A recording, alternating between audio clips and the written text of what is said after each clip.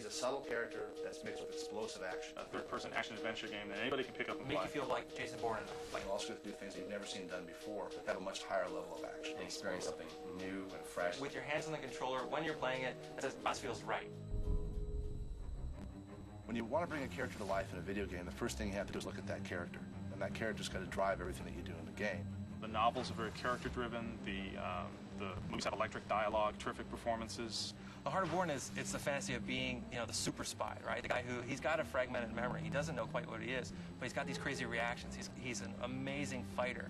It starts all the way from visual development with our concept artist coming up with a look for the character. We sent a small core team to Paris and Marseille and other parts of Europe when we first started the project. From our viewpoint, there are two Bournes. There's the guy who's reclaimed his memory in the first movie, The Bourne Identity, and then there's the guy that he was before that, the assassin. We do a series of flashback missions where we're able to see Bourne as his full-blown assassin self.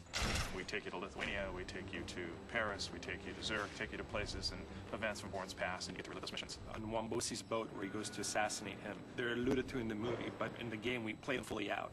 We have various vision modes that the player can activate that allow him to see the world as Jason sees the world. That's what we're calling in the game Bourne Awareness, your ability to look around the game and be able to assess your environment. A lot of audio is tied to that. The audio ducks and there's sort of stingers and cues to the player that he is in this heightened state.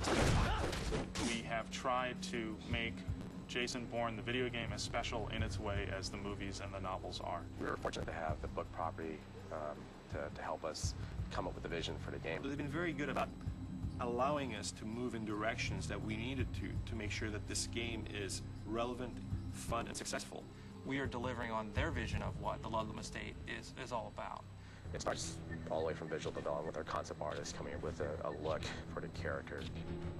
And so get the right people together. That means programmers and animators and a cinematic guy or camera specialist. Small teams, but each team contains all the disciplines. And then let them do their job. Let them be really creative and deliver something spectacular. One of the advantages we have at High Moon Studios is we are a one-stop shop. We can do almost everything under one roof here. We have our own motion capture studio. We have an extensive production art department. We have a sound department. We're really kind of a mini movie studio on our own. In Bourne movies, he uses a Filipino martial art called Kali, and which is what we adapted for the game, using Jeff Amata, who's the fight coordinator of the movies. We zeroed in on the fight style. That was our primary goal, is make you feel like Jason Bourne in a fight. We came here and trained our game designers and our artists and our animators on the philosophy of his fight style. So we make animations that suit his fight style. We make cameras that technically behave like the cameras in the movies do. Handheld, free camera, and try to get that feeling that you're actually in there, in the game with the player. I think we have a really good suite of tools here on the camera side. How can we really push the boundaries of video game development? He's using objects in the world that you wouldn't think of as weapons. He's a guy that finds stuff. He'll be able to kill you with a paperback book. He can knock you out with a pencil. So you can fight one guy, you can fight two guys. 3 guys, 4 guys, all at once takes them down. This kind of fight dance, this slow-mo, fast-mo kind of cool piece that feels very Bourne-like. It's ultimately a game. It's something you hold in your hands and you move the thumbsticks and you push the buttons.